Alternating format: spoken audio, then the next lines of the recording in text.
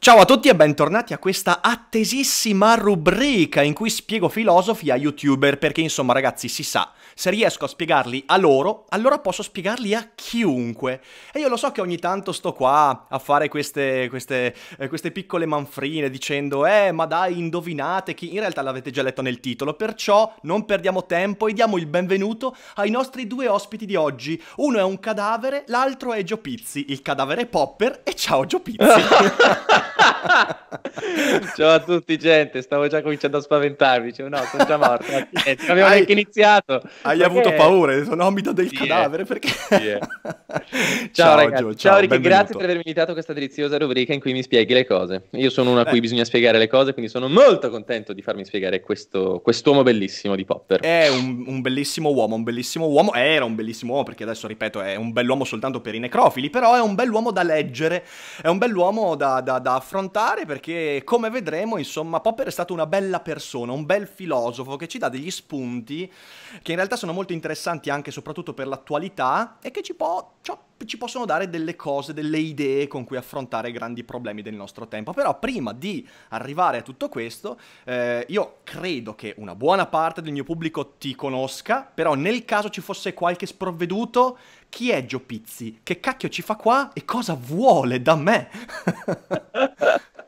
Quindi dai, facciamo che mi presento, tipo spiego Sì, un vai, po' al vai. volo chi sono. Allora, praticamente io mi chiamo appunto Gio Pizzi, sono, Giovanni Pizzigoni, e avevo cominciato la mia carriera su YouTube facendo video di doppiaggio, doppiavo, perché diciamo che ero diventato la brutta copia di Ora doppiamo stronzate, all'epoca, adesso Orion, però a un certo punto nel 2016 mi sono detto che è molto divertente parlare di attualità, di politica, delle cose che ci accadono nel mondo, buttandoci certamente un po' di pensiero critico, ma soprattutto satira, e quindi sono diventato la brutta copia di Shy, di Breaking Italy. Quindi la mia è una storia di brutte copie che per adesso devo dire sta andando anche abbastanza bene, sono molto contento di questo. E mi sono detto, visto che lui fa questa rubrica e ci siamo incrociati tra l'altro con Rick all'Etna Comics per la prima volta, e gli ho detto, senti, ma perché non mi spieghi anche a me uno dei tuoi dice filosofi, sì, quelli, ecco, mi spieghi per esempio com'è che si chiama quello, Popper, sì, quello là, ecco. Quindi no, in realtà appunto mi sono detto che è un personaggio terribilmente intellettualmente interessante, perché io, la conoscenza che ho di Popper arriva in realtà da un misto tra liceo, per dire, quindi la conoscenza che puoi avere al liceo di Popper è tipo che a Popper ci piace la democrazia, ok, quindi siamo là. E poi in realtà tutti quanti gli estratti che ho letto per dire da Wikipedia, guardando magari qualche tuo video, praticamente mi sembra di leggere una specie cioè mi sento proprio all'interno del bias di conferma, no? Cioè tutto quello che dice mi piace ed è terribilmente interessante, non so, a questo punto gli chiedo, spiegami un po' di questa roba così almeno trovo qualche spunto per dire, no, aspetta, questa cosa non mi piace, questa cosa non... Cercare un po' di uscire da questa cosa insomma, tutte conferme, vedere... e poi comunque sì, per fare un po' di cultura, perché sennò sto sempre qua a fare video di YouTube e mi sento triste. Allora, partiamo da un presupposto, Joe, sappi che mettere due sorosiani a parlare di Popper è un po' come mettere Adinolfi e Ratzinger davanti a una bancarella di crocifissi. Non c'è Madonna. tantissima sorpresa, no, però al di là di questo, in realtà, come vedremo, in realtà Popper è nella sua versione semplificata, quella che viene un po' anche stuprata e divulgata con i meme, stronzi, di cui poi sicuramente ci sarà occasione di discutere, può Ah, certo. sembrare un filosofo della propaganda liberale, un filosofo con cui non puoi, uno di quei vecchietti, cioè hai presente quando senti i vecchietti fuori dal bar che discutono e dicono quanto è bello essere in pensione e che i giovani oggi in realtà non si impegnano come una volta e poi dici, vabbè, cioè magari sì, qualche stronzata la dice, però non gli puoi non voler bene. In realtà, come vedremo, Popper ha al suo interno dei pensieri che, pur essendo d'accordo o meno, sono comunque problematici, soprattutto partendo da un presupposto, che è impossibile essere del tutto d'accordo con Popper, ma non perché Popper abbia detto sia entrato in contraddizione, ma perché non ha senso parlare di tutto in Popper, cioè non si può Mm. mai parlare di totalità. Popper parte da questa idea, tutta la sua filosofia è una critica a qualsiasi tentativo di parlare di una totalità, sia in senso politico, sia in senso scientifico, sia in senso filosofico. Noi abbiamo sempre questa tentazione, per esempio, di trovare delle spiegazioni del mondo che riescano a spiegarci tutto, ok? La teoria del tutto, di cui parlava Stephen Hawking, di cui hanno parlato tutti, e che anche noi in qualche modo sogniamo. Sarebbe bello avere una serie di idee che ti permettono di guardare a tutta sto incasinata roba che si chiama mondo e dire, ah ok, applicando queste cose riesco a capire perlomeno quello che sta succedendo. E poi invece ti trovi con le pezze al culo per terra, con il sederino dolorante e dici, ah no, in realtà non ho capito niente, la mia teoria del tutto spiega meno di nulla. Ecco, secondo Popper questo ha a che fare proprio con il fatto che noi non possiamo mai parlare di una totalità. Ed è da qui che vorrei partire, perché la chiacchierata di oggi io l'avrei suddivisa in 3 tronconi, poi vedremo dove ci porta il cuore. Dove ci porta il Soros. Dove ci porta il Soros. Che poi non ho visto ancora un quattrino, da sta cosa è terribile, ci chiamano come io non ho visto un Come soldo, no? non so te, questa cosa Come mi fa no? impazzire. Io ho le casse piene ormai dei bonifici di Gheorghone. No, nel mio... immagino tu l'abbia visto il mio video sulla filosofia di Soros. Sì, l'inizio ho di quel visto, video con... Madonna, il sangue. L'inizio di quel video con la scenetta con Aria, a Oh. cui chiedo, è arrivato il bonifico? E lei fa, no, non è ancora arrivato. No, Sai no, quanti l'hanno io preso guarda, sul quando ho serio? visto quel video, anche solo l'anteprima ho fatto no. Sai, No, sai quanti per mi hanno favore, preso no! sul serio? Vabbè, comunque non entriamo in questi discorsi. Dicevo, vorrei suddividere questa chiacchierata in 3 tronconi: scienza, politica ed etica, perché sono le 3 parti del pensiero in cui possiamo riassumere quello di Popper, insomma. Ed è proprio dalla scienza che mi piacerebbe partire, perché ovviamente Popper ha una formazione da epistemologo, ovvero da, diciamo così, per semplificare, filosofo della scienza. E cosa fa un filosofo della scienza? Beh, un filosofo della scienza, di solito un epistemologo, mette in discussione i criteri con cui si produce scienza. Cioè, non è che fa gli esperimenti direttamente, però si chiede, ok, ma i modi con cui interpretiamo, per esempio, i risultati sono logici o non sono logici? Oppure la relazione fra i diversi campi della scienza, come funziona? Eccetera, eccetera. Quindi l'epistemologo cerca di mettere in discussione la struttura in cui si fa scienza, il discorso della scienza. E Popper si accorge di una cosa. Popper si accorge che proprio partendo dal fatto che noi, anche le persone più geniali della storia, cerchiamo sempre di trovare una spiegazione che spiega tutto, siamo incappati in una serie di errori che rischiano di inficiare anche i risultati della scienza. Per esempio, uno degli errori più grandi è, dice Popper, quello degli induttivisti. Ora, non so se sai cosa fa un induttivista, però l'induttivista è quel tipo di scienziato, ma in realtà non solo scienziato, che osservando degli eventi particolari, quindi singoli, facendo delle esperienze, da queste esperienze, molte esperienze, trae delle leggi universali. Per esempio, quando uno scienziato studia la legge di gravità, fa vari esperimenti lanciando una biglia giù per un piano inclinato. Il piano è inclinato in diversi modi, lui fa 10.000 esperimenti e vede che in questi 10.000 esperimenti, attraverso l'applicazione di equazioni, numeri e matematica, il risultato è sempre quello lì, cioè c'è una legge che regola tutta la gravità che viene estrapolata da quella serie di esperimenti. E questo è il processo induttivista. Dal particolare traggo l'universale. Secondo Popper questo è sbagliato. Questo è sbagliato perché? Per 2 motivi principalmente. Il primo è che lui fa questo esempio che sembra stupido, però in realtà poi va ovviamente ampliato. Lui dice, io posso anche analizzare 1000 cigni e accorgermi che tutti questi 1000 cigni sono bianchi, ma da questo non posso estrapolare la legge universale secondo la quale tutti i cigni sono bianchi. Io posso semplicemente dire che fino a quel momento ho fatto solo esperienza di cigni bianchi. Perché questo? Beh, perché in realtà se io dico che tutti quanti i cigni sono bianchi, nel momento in cui incontro un cigno nero, tutto quanto crolla ovviamente. E la nostra ipotesi di universalità della legge viene meno. Ma quindi allora è un discorso sul fatto che, cioè la sua è una critica sul fatto che questo tipo di metodo di studio dia delle risposte universali senza ammettere l'errore, cioè è proprio una questione di intenzione? È proprio una questione di illusione più che altro. Cioè è l'illusione del fatto che la scienza, attraverso le sue esperienze e i suoi esperimenti, riesca a capire la totalità dei fenomeni, ovviamente in questo caso Ma inerenti alla gravità. Ma scusami, il metodo scientifico non funziona esattamente su questo? Cioè tu fai una serie di esperimenti, che questi fai tot esperimenti, ti danno tot risultato e tu dici, boh, il risultato è questo, poi vediamo cosa succede. Cioè non è esattamente questo, c'è un percorso lineare che si basa Eccolo lì. su... Eccolo lì, la parola magica che hai usato, percorso lineare. Popper contesta proprio l'esistenza di un percorso lineare. Cioè lui cerca di ragionare su questo fatto. Noi, soprattutto da osservatori esterni, guardiamo alla scienza come a una strada di scoperte, di intuizioni.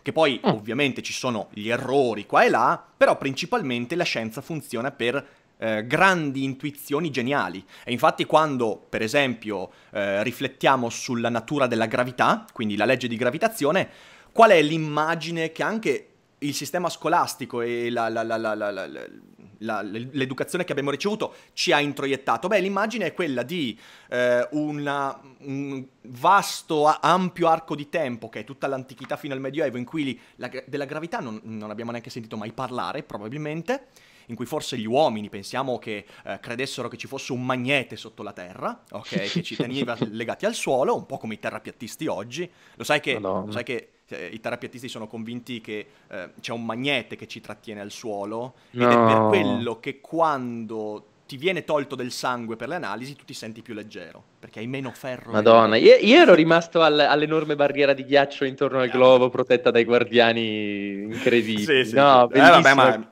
mille cose, mille cose. Bello, Comunque, bello. tornando a noi, noi siamo convinti che quando si parla di gravità c'è un vasto, ampio arco di tempo in cui non si parla di gravità, in realtà non è vero, se ne parlava e come, poi arriva Galileo che fa i suoi esperimenti, intuisce alcune leggi sulla gravitazione, porta avanti delle formule matematiche, comincia a creare. Poi arriva Newton gli cade la mela in testa e lui, genialità, intuisce la legge di gravitazione. Anche lì in realtà è una balla, non è mai avvenuta la cosa della mela in testa a Newton, però è una storia che ci Ha detto convince. un'altra cosa al posto di Eureka, però non la possiamo Esatto, dire. esatto, esatto. Ha detto Madonna mela, ha detto, no? È una cosa, Esatto. mela, cave, vabbè, roba del Ok, genere. e poi è arrivato Einstein che con il suo estro geniale riesce a tirarsene fuori la legge della relatività generale.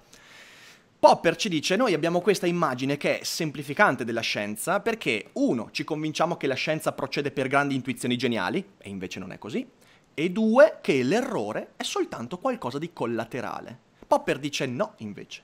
La scienza si produce perché il 99% delle cose che facciamo, delle teorie che estrapoliamo, delle leggi che intuiamo, sono sbagliate. E quindi la filosofia della scienza di Popper è un grande elogio dell'errore.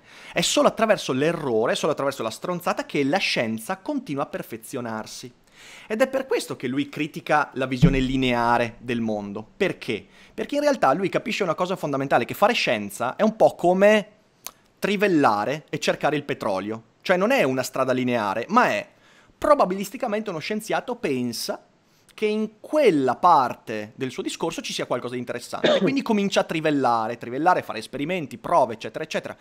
Ed è probabilissimo che lì non troverà un cazzo. Quando si accorge che non trova nulla, perché lo troverebbe soltanto con un grande colpo di culo, cambia zona, probabilisticamente cerca lì. E trivella e fa un sacco di errori, un sacco di risultati fasulli, un sacco di stupidaggini, fino a che ogni tanto, e magari neanche lui, ma un suo collaboratore, e allora gli scatta la querela e tutto quanto, un suo collaboratore trova non la risposta esatta, però un indizio che permette di perfezionare la ricerca. E attraverso questi errori, dice Popper, noi arriviamo poi a delineare quello che è non solo il metodo, ma anche le teorie. Ed è lì la grande intuizione di Popper. La grande intuizione di Popper è cos'è che differenzia un'ipotesi da una teoria scientifica? Un'ipotesi, per esempio, è la mia anima è immortale, l'immortalità dell'anima. Ok, perché è un'ipotesi, secondo Popper? È un'ipotesi perché io posso immaginare che la mia anima sia qualcosa di distaccato dal corpo, però a questa ipotesi io o ci credo o non ci credo. Non solo non ho possibilità di trovare prove concrete di questo, ma soprattutto non posso fare delle esperienze che, falsificando la mia idea, adesso arriviamo a capire cosa significa questo, mi permette di perfezionarla. Ecco allora cosa è una teoria scientifica per Popper. Una teoria è falsificabile.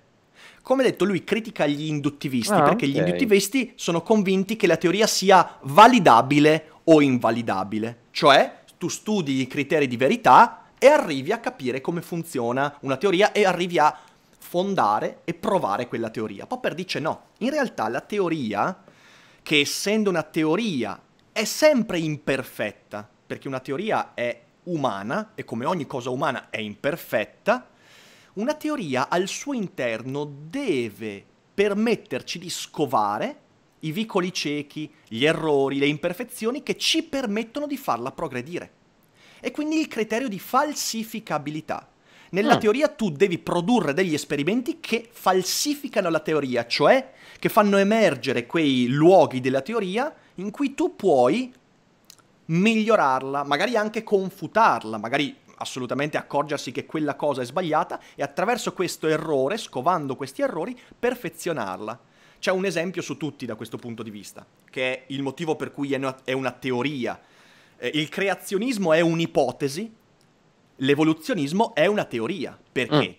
Perché se io adesso ti dico il mondo così come lo vedi è stato creato da un intelligent designer, Dio, l'architetto, Vittorio Sgarbi, mettila come ti pare, ok? Tu a questa cosa o ci credi o non ci credi. E ci credi in toto o la rifiuti in toto. Non è che puoi metterti lì a fare esperienze per perfezionarla. Cos'è che perfezioni nella teoria del creazionismo? Un cazzo, ok, niente. La prendi così com'è. Sì, poi te le immagini un po' diverse, ma mai attraverso l'esperienza. L'evoluzionismo darwiniano e neo-darwiniano, invece, è una grande teoria che al suo interno ha avuto migliaia di scienziati, decine di migliaia di scienziati in 150 anni, che continuamente hanno creato esperienze che hanno dimostrato due cose. Uno, che Darwin si è sbagliato su un sacco di cose. E dopo Darwin tutti gli altri evoluzionisti si sono sbagliati su un sacco di cose, e che attraverso quegli sbagli noi abbiamo potuto perfezionarla, attraverso la falsificabilità. E questo la rende una teoria. Perché è una teoria? Perché se la falsifichi, allora vuol dire che aderisce al mondo, aderisce all'esperienza. Ed è grande questa idea, perché significa che la scienza... Però nel senso, però c'è teoria e teoria, nel senso Cosa che, intendi? nel senso per, non so come dire, la teoria anche, per esempio, di nuovo, la Terra piatta, no? Anche quella di fatto è una teoria, non è un'ipotesi, perché comunque ci sono persone che cercano di buttarci dentro delle teorie scientifiche, non so, delle applicazioni scientifiche che in qualche modo la piegano alla loro logica, no? Tipo Appunto per quello quello. non è una teoria. Però, però sono, non so come dire, falsificabile inteso che posso trovarci l'errore, inteso No. come quello? No, attenzione, no, tu stai confondendo l'errore con l'invalidità. Ok, Ci sì, sono i probabile. discorsi invalidi. Cioè, i discorsi invalidi quali sono? Sono i discorsi che proprio non trovano... Cioè, tu non puoi neanche fare un esperimento a riguardo, ok? Ah, Tu ok. con i discorsi della Terra piatta, tu non hai la possibilità di produrre degli esperimenti che ti permettano di far aderire quel discorso alla realtà. Mm, Questo è il problema. ok. E quindi è un'ipotesi. Quella della Terra piatta è un'ipotesi strampalata, perché, ripeto, è stata confutata. Non è stata falsificata, è stata confutata in toto, ok? Quindi è ovvio, nel corso del... tipo l'alchimia per lungo tempo è stata una teoria, non dico scientifica perché ovviamente non era scientifica, però è stata una teoria interpretativa del mondo. A un certo punto è stata confutata, quindi tu hai preso le basi di quel discorso e hai detto sono evidentemente false. Non è questa la falsificabilità è ti accorgi che un certo discorso aderisce alla realtà, perché tu puoi fare delle esperienze, quelle esperienze in buona parte si avvicinano a quello che poi trovi negli esperimenti, eccetera, eccetera, però in alcuni aspetti vengono contraddetti i presupposti e quindi lì tu puoi migliorare e rendere più perfetta la Però teoria. alcuni aspetti, non i principi fondamentali. No, Non so. i principi fondamentali no. Cioè, Ok, anche certo. l'evoluzionismo, io te l'ho detto, l'evoluzionismo non è cambiato nei principi fondamentali. Cioè, non è più cambiato il fatto che la selezione naturale è un meccanismo fondamentale nella produzione di organismi. Questa cosa qua è rimasta, nonostante tutto quanto il cambiamento dei microsistemi, dei discorsi all'interno della teoria, ma il fondamento Quindi, della ok. teoria è rimasto. Ok, quindi di fatto è una lunga, cioè è nel senso un percorso sì, ma è un percorso di errori, di confutazioni, non è una serie di intuizioni deliziose. Ho capito. Assolutamente no. Noi abbiamo questa cosa, c'è un bellissimo libro che a me ogni tanto capita di citare, perché quando parlo di queste cose io mi diverto un sacco. Il libro è di Paul Feyerabend, si intitola Contro il metodo. A un certo punto Feyerabend in questo libro, che è anche abbastanza divulgativo, quindi è leggibile, la seconda parte è bella tosta quando comincia a parlare di Galileo, però la prima parte è molto divertente e leggibile. A un certo punto lui dice: non c'è nulla di male nel pensare che uno scienziato geniale sia arrivato alle sue più grandi scoperte non col tentativo di migliorare l'umanità, di capire il mondo, ma nel tentativo di infilarsi nelle mutandine della sua assistente. Ok? Questo Feyerabend lo dice per un semplice fatto. Lui dice: la scienza, essendo umana, è guidata da principi anche irrazionali, anche stupidi, anche Ok. frivoli, e non c'è nulla di male nel pensare questo. Ok. Anzi, comprenderlo significa capire che la scienza è umana e che senza umanità non ci sarebbe scienza. Ok, va bene, d'accordo. La senti, posso a questo punto aggrapparmi sul discorso più, tra 18 virgolette, no, in realtà sì, politico del campione Direi, Popper? direi che possiamo passare tranquillamente a No, perché, questo. perché questa cosa del percorso mi ha fatto venire in mente una robina. Allora, adesso correggimi se sbaglio, di nuovo, io sono veramente una bestia, faccio lo YouTuber, sono veramente un animale. È Però per se non mi quello che mi sbaglio, piaci, è perché per sei una questo che siamo bestia. esatto, siamo belli bestiali. Allora, se non ricordo male, Popper parlando cioè dice, si raggiunge la società aperta, poi se non ricordo male non era neanche suo il termine, comunque l'idea della società aperta, quindi aperta al pluralismo, alla democrazia, è un percorso che compie l'umanità partendo da una società, per dire appunto, tribale, collettivista, che non riesce a dividere la legge dell'uomo con invece la tradizione al quale attribuisce un valore magico. È di fatto un percorso di, diciamo, adesso non mi ricordo se era comunque comprensione, quindi si rendono conto che c'è la legge degli esseri umani, poi c'è la legge della natura, altre robe, e se non sbaglio, diceva che comunque è un lungo percorso e nonostante ci sia la tendenza a tornare a questo tribalismo, è molto difficile che la società stessa perda questo progresso che sta portando avanti da molto tempo. Quindi io qua ci ho trovato una specie di ottimismo rincuorante, ma non so se sia esattamente, cioè l'ho letto e mi sono detto, ah ok, quindi vuol dire che alla fine i buoni vincono. Cioè, mi era Sì, sembrata quella, sì, però sì, non so sì. se è esattamente quello. Questa è una percezione che cioè, può esserci con Popper, però manca un tassello fondamentale in questo ragionamento. Il tassello fondamentale è che per Popper è insensato parlare di movimento della società, così come è insensato parlare di movimento della storia, e invece bisogna sempre guardare all'individuo. Cioè, cosa intende Popper? Popper intende, intanto parte da un presupposto. Ti leggo un piccolo passo tratto da un'intervista che trovate anche su YouTube, se non sbaglio c'è anche sottotitolata in italiano. L'intervista è del 1990, Popper è morto nel 94, e si intitola La scienza e la storia sul filo dei ricordi. A un certo punto Popper dice questa cosa che per me è stata fondamentale quando l'ho incontrata anni fa. Dice: parlare di società è estremamente fuorviante. Naturalmente si può usare un concetto come la società o l'ordine sociale, ma non dobbiamo dimenticare che si tratta solo di concetti ausiliari. Ciò che esiste veramente sono gli uomini, quelli buoni e quelli cattivi. Speriamo non siano troppi questi ultimi. Comunque gli esseri umani, in parte dogmatici, critici, pigri, diligenti o altro. Questo è ciò che esiste davvero. Cioè, quello che sta dicendo Popper è: quando lui parla della società aperta, e adesso cercheremo anche di definire cos'è la società aperta dal suo punto di vista, lui non sta dicendo che il gruppo umano in cui c'è questa società aperta, qualunque cosa significhi, non può più tornare indietro. Anzi, è convinto che se all'interno di questo gruppo umano non si è lavorato sufficientemente affinché ogni individuo di quel gruppo sia consapevole della propria esistenza e di tutto quello che concorre alla sua esistenza, ma tutti quanti vengono trattati come un gruppo, una società, è facilissimo tornare indietro.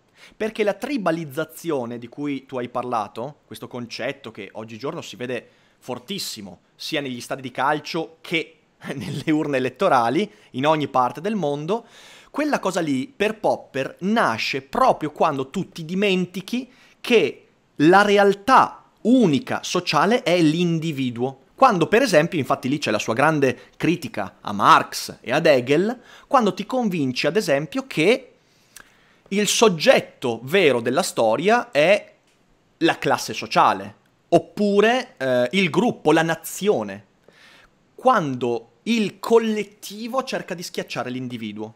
Lì, secondo Popper, è facilissimo tornare alla tribalizzazione. Perché? Perché la tribalizzazione è proprio questo, pensaci un secondo, la tribalizzazione è il gruppo ha la meglio sull'individuo, sempre. Non importano le tue prerogative individuali, non importa come la pensi. In realtà c'è una serie di regole a cui in qualche modo devi aderire oppure obbedire. Quando succede questo è facilissimo che la società torni indietro. E infatti Popper in realtà non è affatto un ottimista. Popper, soprattutto nelle opere della seconda parte della sua carriera, è molto pessimista. Lui dice: io vedo che ci stiamo dimenticando di questa cosa che ha detto nell'intervista, cioè che siamo tutti individui e in quanto tali responsabili di ciò che facciamo. E quando la politica, quando ripeto, la società intesa in senso lato dal suo punto di vista, si dimentica che ogni individuo è il fulcro di quel gruppo, allora il gruppo finisce per tribalizzarsi e quindi tornare indietro. Quindi è veramente pessimista da questo punto di vista. E se avesse visto quello che sta succedendo oggi, io credo che avrebbe trovato bei motivi per quel pessimismo, insomma, perché la tribalizzazione sta tornando a gonfie vele, anzi è già tornata da un pezzo. Però molto spesso, nel senso, per esempio, questo ritorno a questa specie di tribalismo, non lo so, questo dimenticarsi delle regole della società civile, appunto questa, tra l'altro anche mancanza di responsabilità, che per dire io vedo tranquillamente su internet. Hai presente quando ci prendono insulti? Cioè proprio ci scrivono, ci fanno questi insultoni giganteschi, che poi appunto diventa anche divertente come cosa, perché oltre a vedere che sono delle cose da mentecatti, poi io ci monetizzo sopra, perché ovviamente faccio i video risposte, sono bellissimi. Uno ieri mi ha scritto: sei un cannibale. Bellissimo, bellissimo. Come fa a saperlo, tra l'altro? Non si è capito, no? Infatti, Però, cazzo, mi ha guardato nel frigo. Porca troia. cioè, nel senso che, però per dire, quelle, secondo me, allora a questo punto è veramente un esempio cioè, di ritorno al tribalismo, perché di fatto tu entri in una dinamica in cui credi di essere soltanto una voce tra le tante su internet che ti dà addosso e che di fatto non ti prendi la tua responsabilità come individuo e poi tra l'altro la cosa divertente è che poi si stupiscono quando questa gente viene denunciata, adesso cos'è che era? Tipo ho visto la Boldrini questa cosa la faceva tantissimo, cioè lei comincia a denunciare le persone che le dicono peste corna, c'ha anche ragione, e questi qua poi fanno questi video, queste lettere, no mi dispiace, non volevo, cioè proprio in effetti è una terribile mancanza di comprensione non so, delle responsabilità singole, cioè una roba meravigliosa, no? Però quindi nel senso il discorso è soltanto di fatto sull'educazione del singolo, nel senso cioè la società deve educare le persone a prendersi questo tipo di responsabilità? No? No, assolutamente, assolutamente. No, Popper da questo punto di vista, anzi la parola educazione compare molto poco in Popper, perché Popper in realtà è convinto che, sulla base di quello che ho detto, non sia mai la società a educare l'individuo, ma è l'individuo che forma la società. Ed è per questo che lui dice non ha senso parlare di gruppi sociali, di nazioni. Perché? Perché in realtà se tu hai degli individui che non agiscono moralmente, che si comportano da merde, che non si prendono le loro responsabilità, tu avrai una società che continuerà a reiterare questo meccanismo. Ed è per questo che Popper era un filosofo e non un pedagogo, perché da filosofo lui è convinto che l'unica strada per migliorare la situazione è semplicemente che non tutte, però il numero massimo possibile di persone si rendano conto, attraverso le proprie esperienze, attraverso gli errori che fanno, di doversi comportare moralmente. E comportarsi moralmente significa seguire comunque la logica, perché poi Popper era uno scienziato ed era convinto che è logico seguire il bene. Il bene non ti viene insegnato da qualcuno. Il bene sai qual è. Anche se ti comporti a merda, secondo Popper, tu sai che ti stai comportando a merda. Quindi il problema è che tu menti a te stesso. Tu stai Però mentendo. mi sembra terrorizzante, nel senso lasciare quindi la responsabilità di tutto al singolo. cioè non so come dire, il singolo, l'essere umano non mi sembra molto propenso alla responsabilità, alla moderazione, alla riflessione, cioè non so come dire, mi sembra, cioè, davvero lui... Ma allora, scusami un secondo, allora tutto quanto il discorso del dover cercare di difendere in ogni modo la libertà di espressione, anche cioè capisco il discorso di tollerare gli Sì, intolleranti, no? sì, Mi ricordo che tu mi hai sì, fatto un video in cui spiegavi, appunto, alla fine il discorso era sì, però comunque bisogna mantenere gli intolleranti all'interno di un discorso logico, nei limiti del possibile. certo. Però mi sembra che comunque un limite c'è. Cioè, nel senso, comunque in qualche modo la società deve reagire quando tutto quanto va Sì, a rotoli. Popper lì è molto chiaro, cioè nel senso, una cosa che io in quel video non ho detto, non so, forse non era un errore, era semplicemente una scelta editoriale, cioè nel senso non ho voluto aprire un capitolo, altrimenti il video sarebbe durato 2 ore e mezza. Ciò che non ho aggiunto è che il discorso di Popper, a un certo punto Popper in quelle pagine dice una cosa che appare molto controversa, perché sembra interpretabilissima. Lui dice bisogna fermare le manifestazioni di intolleranza, ok? E quando tu dici manifestazioni di intolleranza dici, oi boh, ma manifestazione di intolleranza è tanto il nazista che dà fuoco al signor Levi, quanto Tu non lo vuoi il monetizzare tizio... questo video, tra l'altro. Non lo puoi monetizzare questo video. È No, una lo so, roba no. che proprio giallato. Ma no, ma già perché ci sei tu, cioè io e te Ah, insieme. vabbè, no, Monetizzazione. certo, ovvio, Però ovvio, tranquillo, ovvio. arriva il bonifico di Giorgio, tranquillo, tranquillo. Ah, ok, perfetto. Così colmiamo la lacuna. Belli freschi. No, dicevo, manifestazione di intolleranza è tanto una persona che ne uccide un'altra per il colore della sua pelle, quanto quel demente di Fiore che su Facebook scrive quello che gli pare e Facebook lo banna perché eccetera eccetera. Quindi cosa vuol dire manifestazione di intolleranza? Ecco lì io credo che la ragionevolezza stia nel capire una cosa molto semplice, che Popper scrisse quelle righe con in mente una cosa ben precisa. E la cosa ben precisa, la manifestazione di intolleranza che Popper aveva vissuto, qual era? Era quella della gente in piazza in Germania che, aizzata dall'ultimo degli stronzi, prendeva a sassate le vetrine dei negozi degli ebrei. Cioè, Popper non ha assolutamente, e basta leggere un po' tutto quello che ha scritto, Popper non ha mai neanche fatto passare per l'anticamera del suo cervello l'idea secondo cui manifestazioni di intolleranza è il saluto romano in piazza. Il saluto romano in piazza, peraltro, ti qualifica già per quello che sei, quindi sei già di per sé un mentecato, però dal punto di vista di Popper non è la repressione il modo per combattere quel gesto, non è quella la strada, perché quella invece è, popperianamente, purtroppo, perché sarebbe bello se fosse così facile, ma non lo è, quella è la strada per la controtribalizzazione, cioè tu, per reprimere una manifestazione di quel tipo di intolleranza, tu devi creare un controgruppo di persone che sulla base di idee, di concetti di cui si sono convinte e a cui devono obbedire, agiscono nei confronti dell'espressione di un'idea.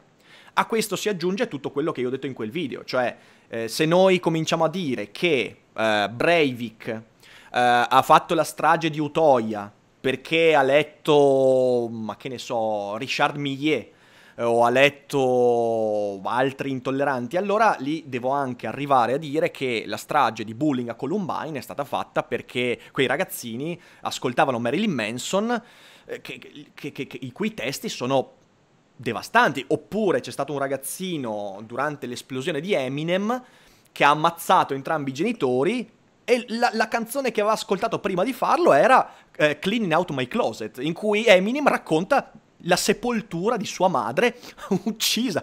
Ora, se noi apriamo la strada a quel meme e ci rendiamo conto e ci vogliamo rendere conto che quel meme in realtà dice il vero, cioè che non bisogna tollerare gli intolleranti, intendendo con intolleranti l'espressione di idee sceme, ok?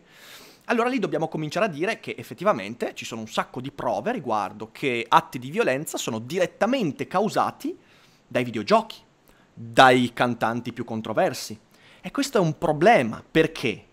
Perché quando tu fai questo tipo di ragionamento, ci metti dentro tutti i tuoi bias. Cosa voglio dire con questo? Riprendiamo l'esempio di Breivik, ok?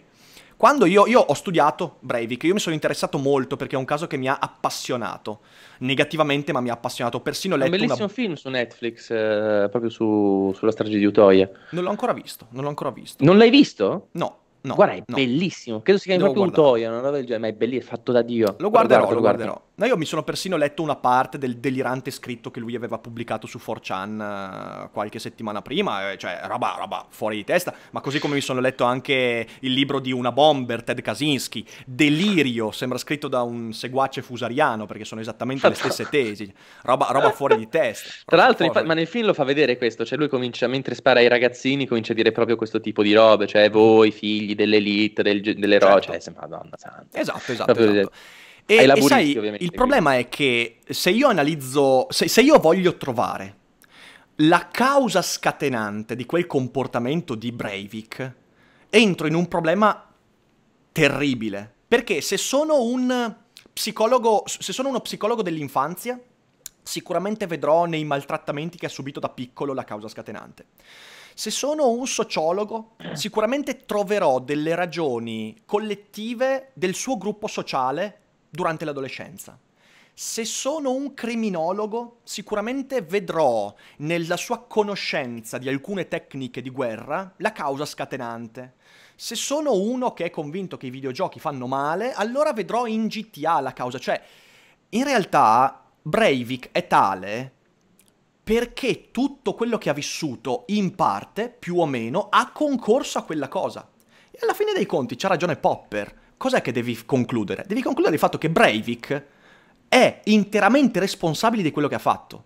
Ed è lui, sapendo che stava facendo del male, perché contraddiceva l'innato senso di giustizia che mi fa capire che ammazzare un ragazzino è sbagliato, che non mi deve insegnare nessuno sta roba, perché la sappiamo, è evidente, perché nessun assassino vorrebbe essere in una società di assassini, come diceva Questo già cos'era? Socrate. Cos'era? Perdonami se tento di fare questo slancio, cos'era? Il diritto naturale? È il diritto naturale questo, è il diritto Ok. naturale. Cioè l'idea che una certa serie di, chiamiamole regole, ok?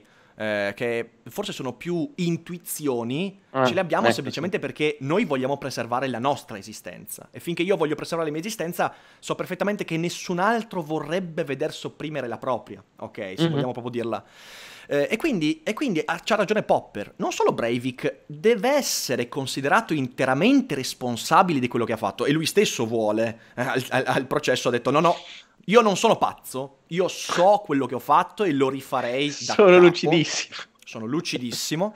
Non solo quindi Breivik deve essere considerato interamente responsabile, ma lui, che ovviamente ha fatto quello che ha fatto anche a causa di cose, di cose collettive, dell'ambiente, siamo tutti anche prodotti del nostro ambiente, però lui è quella roba lì, cioè lui è quell'individuo. Perciò tu non puoi ragionare prima sulla società e poi sull'individuo. Ed è per tutto questo fatto che Popper arriva a quell'idea che ci sembra molto distante, molto controintuitiva perché ci siamo disabituati a pensarlo, che la società è il prodotto degli individui e non il contrario. E che finché nella società ci sono tanti individui che pur sapendo di star commettendo delle stronzate le commettono comunque, allora lì continueremo ad avere queste retrocessioni nel tribalismo, nella violenza, eccetera, eccetera.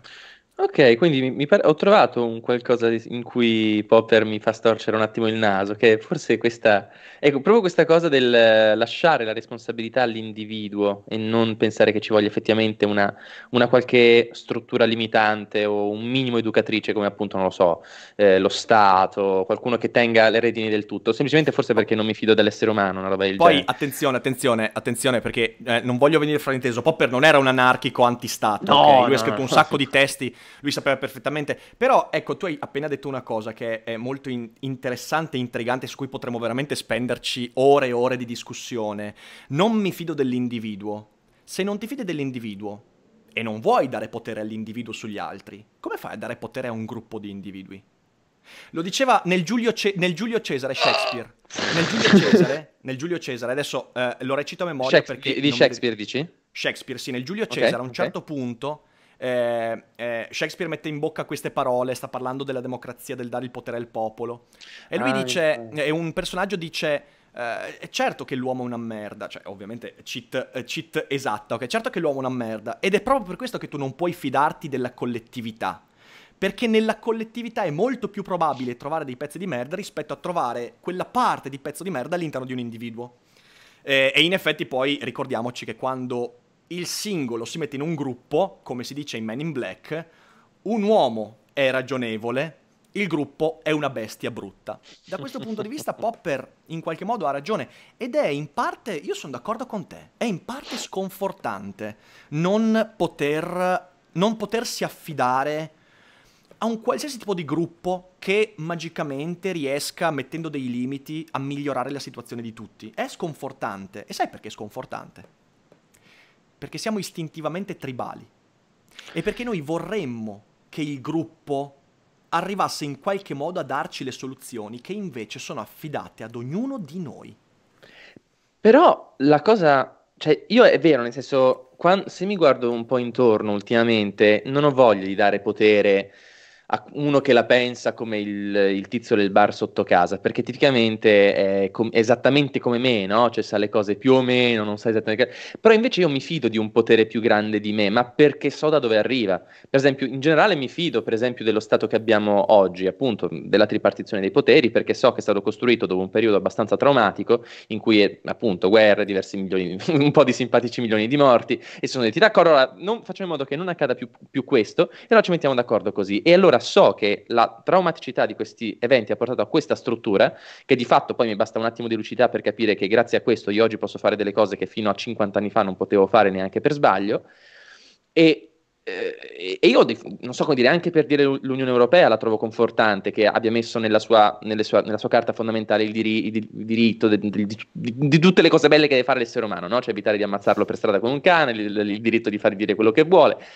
È uno strano contrasto, mi fido di sovrastrutture imposte forse, sì, però non so come dire, grazie a loro io sono qua adesso, io e te siamo qua adesso a fare questo bla bla, quindi Oh, io e sì, è te strano. siamo qua a fare questo bla bla grazie a mamma Google, Cioè, ma quale Sì, stato? Ma sì, cosa mi quale fai? stato, Cosa mi quale fai? stato? Il comunista, Gio Pizio? Cosa fai? Il comunista? No, Lo sapevo che invece sei un no, grillino non sotto t'azzardare. mentite Io non spoglie. condivido niente con nessuno, eh. No, non ci penso nemmeno. Tutto mio, tutto mio. Tutto tuo. Sei peggio di Breivik. È responsabilità tua. No, in realtà è molto interessante questo fatto, anche perché è un discorso assolutamente aperto. Potremmo fare tanti ragionamenti sul fidarsi dello Stato italiano. Io ti dico solo che... Io la potevo come proprio faccio? No. fidare dello Stato. Come faccio a fidarmi, visto che hai tirato fuori il discorso del nazismo e del fascismo, come faccio a fidarmi di uno Stato che quando Mussolini è stato ammazzato ha dato un colpo di spugna a tutto quello che è successo, non ha fatto un processo al fascismo e anzi ha mantenuto all'interno delle prefetture le stesse persone per 40 anni che erano state all'interno del regime fascista. Ora, capisci? Cioè, no, ma qui ovviamente io lancio delle provocazioni. Non che però possiamo sono finire questo reali. perché poi parte una roba, No, io parte arrivo con infatti il Montanelli, pippone tu e mi dici perdiamo no, Popper. però c'è Perdiamo Madonna. Popper, perdiamo Popper. Quindi no, io sono d'accordo, in realtà è un discorso molto aperto. Popper non è un anarchico che dice che la società non serve, che lo Stato... Lui dice semplicemente lo Stato è il risultato dell'insieme degli individui. Ed è evidente che tu devi partire dicendo all'individuo prenditi le tue responsabilità e se fai una stronzata sei tu a pagarne le conseguenze perché sai di star facendo una stronzata. Da questo punto di vista Popper è molto distante anche dall'idea di Platone. Platone mette anche in bocca a Socrate l'idea secondo cui quando un uomo compie il male è per ignoranza del bene. E quindi quando compie il male non vuole compiere il male, ma semplicemente non conosce il bene. Popper non è d'accordo con questo. Noi tutti intuitivamente sappiamo, ribadisco, che uccidere un uomo è sbagliato, che se uccidi un uomo comunque stai compiendo qualcosa di nefasto, e quando uno lo fa, quando fa del male agli altri, in realtà sa che sta facendo del male agli altri. E Popper è convinto, e da questo punto di vista è un filosofo morale, che per migliorare la società, lo Stato, la collettività, bisogna ripetere questo discorso. Che se tu menti, tu rubi, tu uccidi, è perché sei una merda, ok? Perché sai che stai facendo. Questo è. Io sono molto d'accordo con Popper. Quindi se uccidete, se mentite, se fate queste stronzate, siete delle merde. Secondo me siete un po' una merda. Io non voglio dirlo, però secondo me... È un'idea difficile da ingoiare, anche perché poi tutti noi mentiamo, tutti noi abbiamo delle mancanze. Io ancora non ho ucciso nessuno, non so te, Però sicuramente è un pensiero molto responsabilizzante ed è per quello che risulta difficile da digerire Popper, perché ti dice, oh, guarda che sei tu da solo nella vita e tutto quello che fai è frutto tuo, che ti piaccia o no. Ed è complicato, però secondo me è da lì che bisogna partire per costruire anche uno stato migliore. E poi ovviamente, ripeto, bisognerebbe aprire 1000 altre parentesi, però c'è una cosa, scusami, che avevo detto che avrei fatto, invece non ho fatto. Che cosa intende Popper con società aperta? Perché sennò qua la gente dice, no, ma avevi detto che... sì. La società aperta è fondamentalmente una società di non più nazioni, ma entità sovranazionali, senza confini, fondate sul libero scambio di idee, di merci e di capitali. Questo Popper vuole. La società aperta è l'eliminazione di tutti i limiti arbitrari che oggi fondano qualsiasi possibile gruppo sociale, primo su tutti le nazioni. Quindi Popper sogna un mondo globale, capitalistico e fondato sulla libera circolazione di idee, di denaro e di merci. Questo è quello che sembra sogna un Popper. John Lennon capitalista questo qua, bellissimo.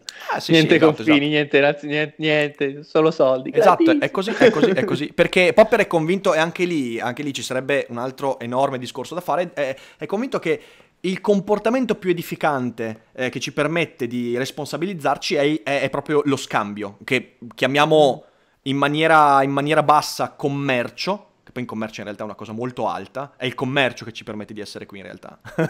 È il commercio, quindi il libero scambio di idee, di opinioni, che permettono di arricchire ogni individuo che prende parte a questo libero scambio. Quindi quella è la società aperta ed è a mio parere un modello politico importante di cui parlare oggi e che troppo spesso ci siamo dimenticati. Ma guarda, sembra l'ultimo stadio ideale dell'universo, che tende da secoli a globalizzarsi sempre di più, siamo sempre più grossi, sempre più uniti. Io comunque rimango sempre dell'idea che alla fine i buoni vincono sempre, nel bene o nel I male. buoni vincono, i buoni vincono sempre, i buoni I vincono buoni... sempre. Ma, Sì, sì, è una... Gio, allora ti faccio una domanda, ma secondo te noi siamo dei buoni? Oddio, spero veramente di sì. Perché non siamo come i nazisti durante la seconda guerra mondiale che c'erano letteralmente le croci uncinate qua, gli scheletrini, che è una vecchia gag inglese. Ma senti Bob, non è che siamo i cattivi qua, perché qua vedo il... Però io c'ho il segno del dollaro tatuato sotto l'ascella.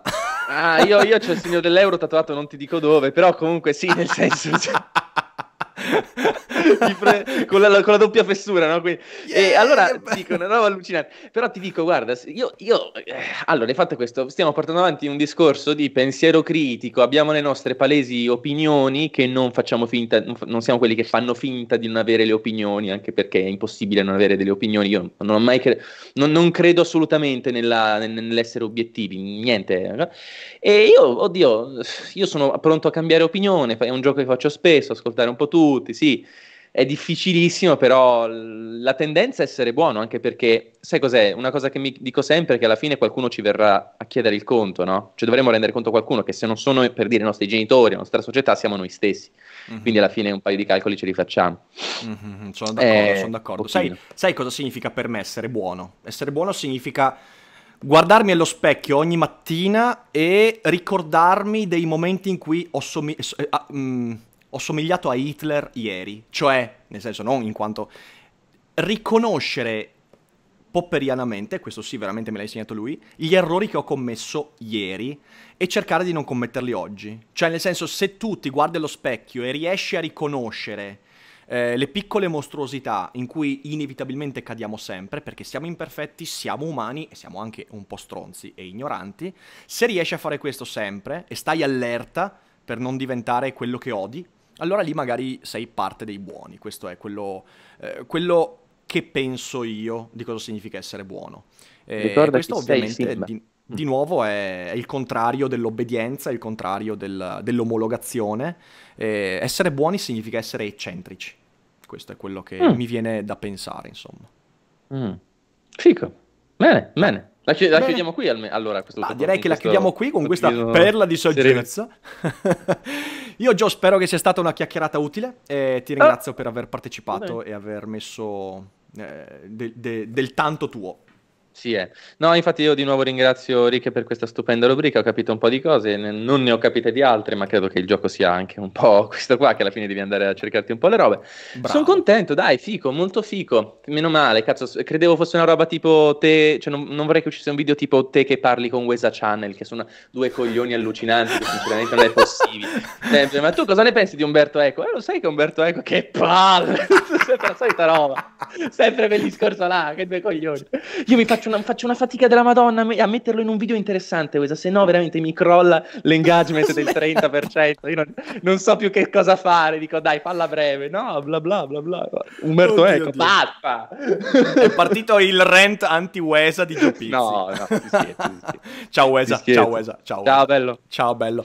Bene, allora a tutti voi, per le cose che non avete capito, perché è normale non averle capite del tutto, leggete Popper, quindi sotto in descrizione trovate i libri consigliati. Ok, perfetto, stavo per chiederti esattamente quello, d'accordo, perfetto. Sì, li trovate tutti sotto, poi a te li mando in privato e se volete leggerli è un bel filosofo da leggere Popper, è anche divertente sotto alcuni aspetti perché aveva anche un'ironia, un'autoironia molto spiccata, quindi merita, e io spero che per tutti voi, così come per Gio Pizzi, questa chiacchierata sia stata utile, mi raccomando. Iscrivetevi al canale di Gio, lo trovate su YouTube. E ragazzi, se voi siete qua che non conoscete Rick, iscrivetevi, dice un sacco di cose interessanti. Non a caso sono qua apposta, quindi bene. E ovviamente vi invito a diffondere il video, a condividerlo con i vostri amici su Facebook e a lasciare mi piace, tutte le cose, e attivate la campanella e poi andate dal parroco e ditegli che Dio non esiste. Mi raccomando. Detto questo, io vi saluto, vi abbraccio tutti e con tutta questa grande religiosità che mi è rimasta in corpo, vi ricordo come sempre insieme a Gio che non è tutto noia. Vediamo se hai studiato. Ciò che noia. Pensa, quella lì, pensa. Ciao Gio e ciao a tutti quanti. Bacioni! Ciao! Se ti piace quello che faccio, allora puoi sostenermi aderendo al mio Patreon. Entrerai in una bellissima community dove più di 200 persone mi permettono di mantenere video e podcast liberi e gratuiti per tutti, con donazioni a partire dai $2 mensili. Tutte le info nel link e sotto in descrizione.